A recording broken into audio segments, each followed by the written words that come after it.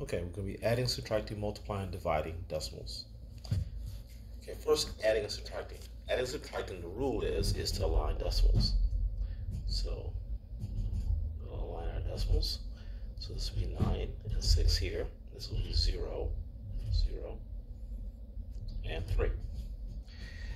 And now we'll make sure all our places are filled. The ones, we have 9 and 0. The tenths, we have 0, 6 and 0. The tenth, so hundreds, so I say, we have 3, but no number here, so we'll fill that in with a 0. And proceed to add. So let's add 3 and 0, that's 3, 6 and 0, 6, our decimal, 9 and 0, 9. We're done. Okay, first, let's align decimals for subtraction. And then we'll put our numbers in, 0. Okay, now let's make sure we have all our numbers. We have our ones, we have our tenths, we don't have our hundreds here, we need a 0 there. Okay, now that everything is filled in, let's subtract. We cannot take 3 from 0, so we'll borrow from the 6, make it 5, and this becomes now a 10. 3 from 10 is 7, 0 from 5 is 5, your decimal, and then 9 here. 0 from 9 is 9. And now subtraction is done. Now for multiplication, we have one place here and 2 places here. So we add those places together. So our answer will require 3 places. So removing all the decimals, we have a 96 times 3. I'm going to put it over here. 96 times 3. 3 times 6 is 18.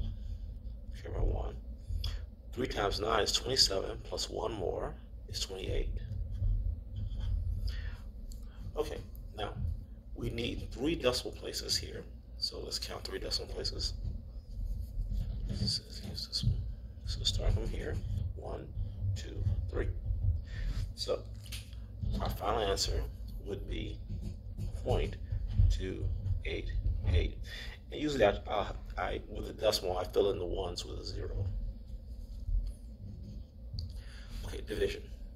Division, we have our decimal, 0, and our 3, and dividing that into a 9.6. And to move this over behind the 3, it takes 2 moves. So therefore, take 2 moves on the inside, we have to add a 0. So the actual division problem that we'll be working on will be 3, the decimal here, and 960 with the decimal here. Okay, so 3 goes into 9 3 times. As I say, 9 is the closest thing, and the multiplier is 3. Subtract, we have 0. Bring down our 6. Closest thing to 3 to 6 is 6, and the multiplier is 2. And we get 0. And then we bring down another 0. The closest thing to 3 to 0 on the 3-time table is actually 0 itself. So we have to keep going until we get to the last decimal. So we can either call this 320.0, or if we don't use the decimal, we'll just say 320.